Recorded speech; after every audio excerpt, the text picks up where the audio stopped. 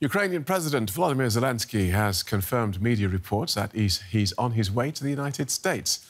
He's expected to meet with US President Joe Biden and to address Congress. It'll be his first trip abroad since the Russian invasion. It's thought that Washington will use the visit to announce the delivery of more advanced weapon systems to Kyiv. President Zelenskyy has taken every opportunity to appeal for more money, aid and military support since the start of the war in Ukraine, either when hosting world leaders in the capital Kyiv or when addressing governments and international institutions with his face appearing almost daily on multiple screens. In almost 10 months of fighting, though, he hasn't left the country until now.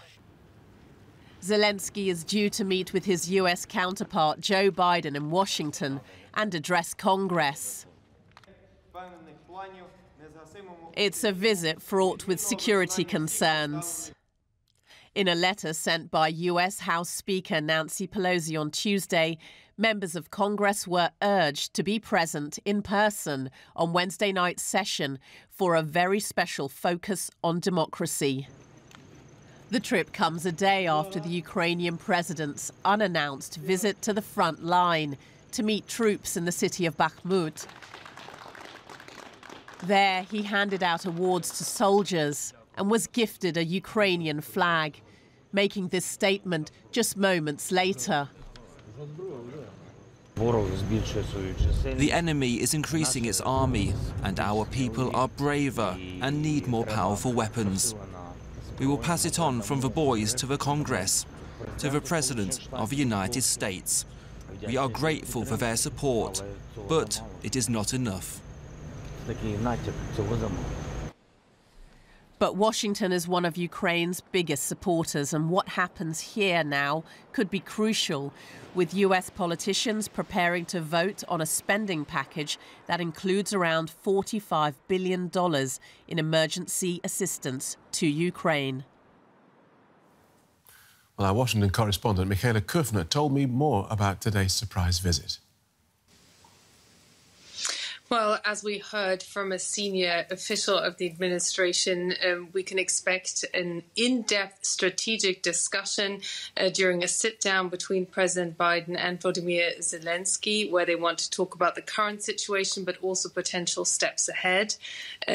Very concretely, we also heard from that official there would be $2 billion worth of assistance, fresh assistance announced. And also, and that's quite key, one Patriot air defense system is due to be delivered.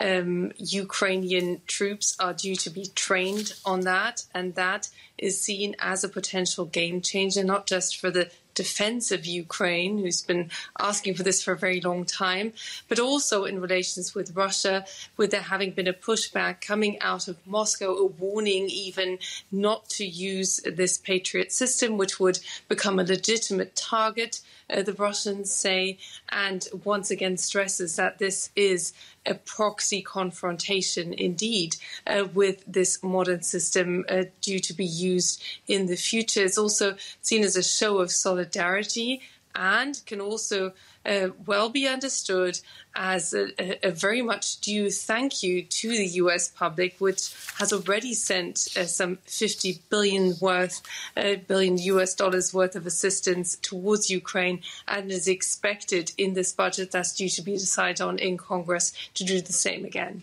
Yeah, great news for both leaders, I suppose, with the US being Ukraine's most important backer in this conflict.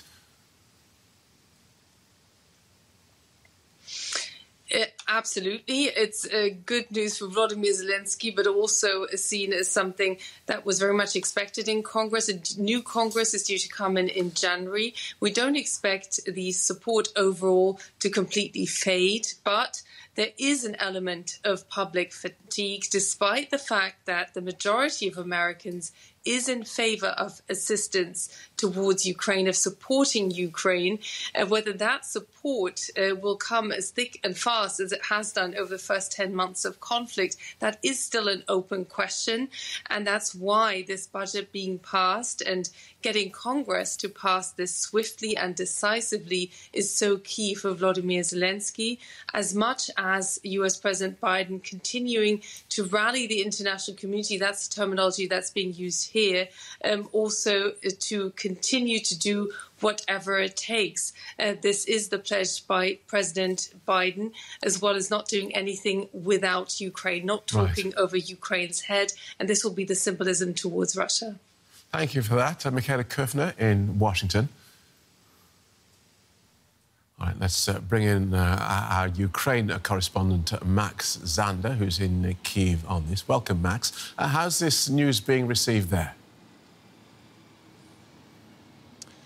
Yeah, Phil, of course, this is big news. The Ukrainian president leaving the country for the first time since the beginning of the war. And many here in Ukraine are waiting for more assistance, especially assistance in weapons deliveries from the West, and hoping that now this visit perhaps can help secure this. Now, a lot of people at the same time are also asking, why is Zelenskyy in person traveling to the U.S.? Why is he putting himself at risk? Why is he not talking over the phone to President Biden or addressing Congress via video link, as these things have been done in the past? But disregarded this as a wider part of his strategy to boost attention for the cause, and that is to secure air defense weapons. We just heard the Ukrainians have been pushing for the Patriot system, a U.S.-made, very powerful system that could add an extra layer of security to the Ukrainian air defenses.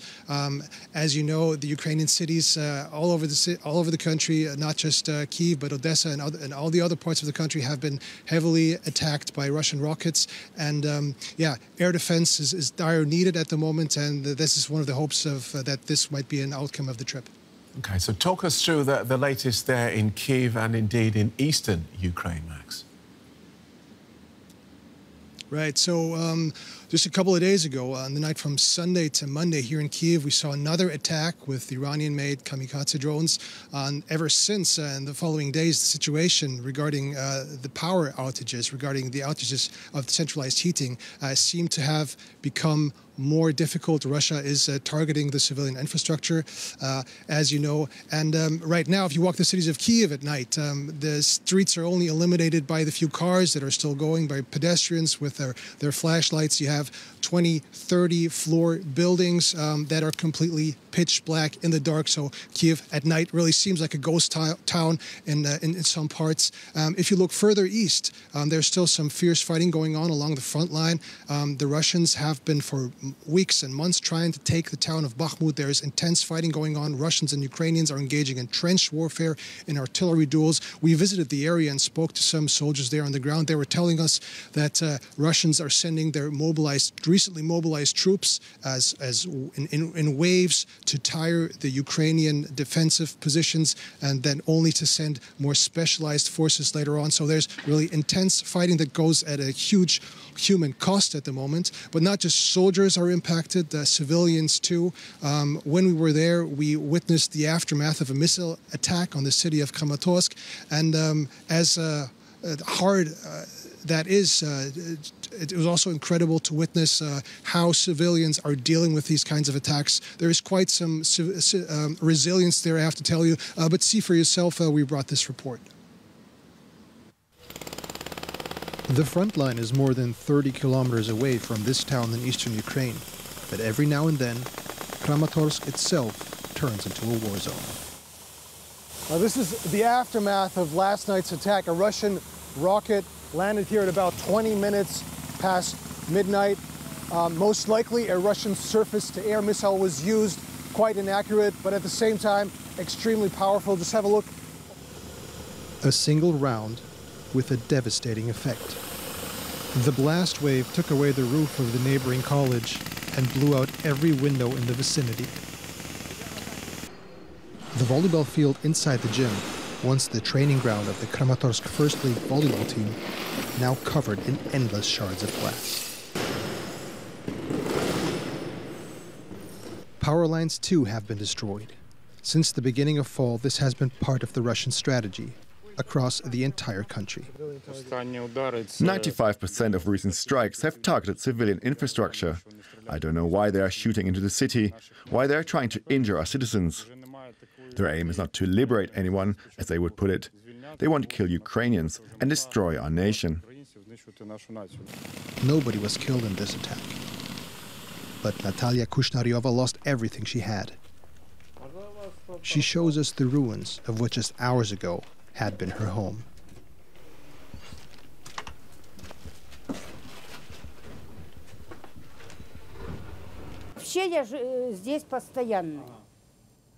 I'm nearly always here. But when it happened, I was away visiting my family.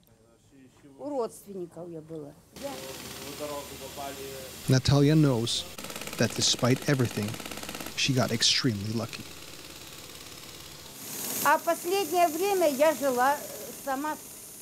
For the last few years, I lived here alone with my younger son. But he died in January. And then the war started in February. His room was the first one you entered. And I slept here. Natalia doesn't know yet what she will do. She is 67, a pensioner, with no other place to go. But even if she did, she says, she wouldn't want to leave Kramatorsk. Outside, the cleanup continues. Soon the road will be repaired. By the evening, power will be back. Despite the horrors and hardships, Ukrainians have learned to keep calm and carry on.